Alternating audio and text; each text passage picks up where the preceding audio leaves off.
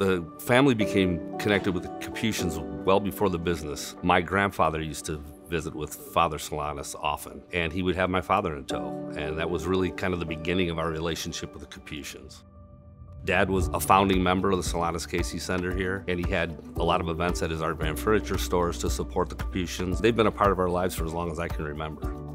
My father believed in the power of hope. He said without it, nothing is possible, and with it, anything is possible. The Capuchins work to give people hope, and so it's a really good fit with our foundation.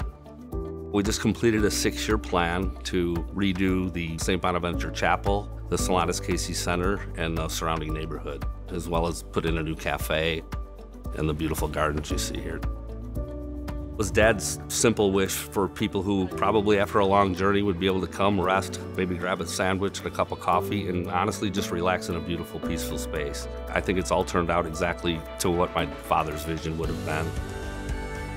We continue to stay connected by remembering what our parents taught us, because of our good fortune, that it's our responsibility to give back. No one can do everything, but everybody can do something. We're going to continue to support the Capuchins through the generations.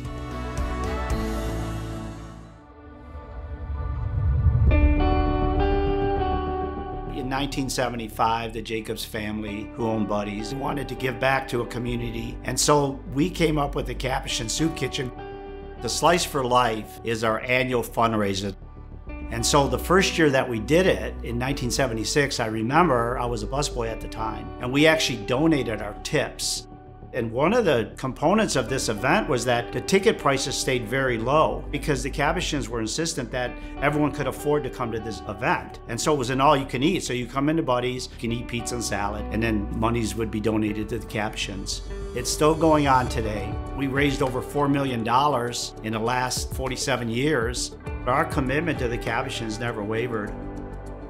And every year we would bring pizzas to the soup kitchen. We would serve on the line. We had a personal stake in it.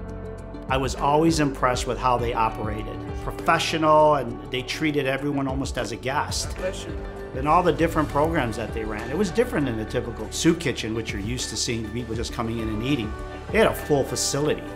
And that was the big thing for us, as you could see the results. And that's why the partnership works.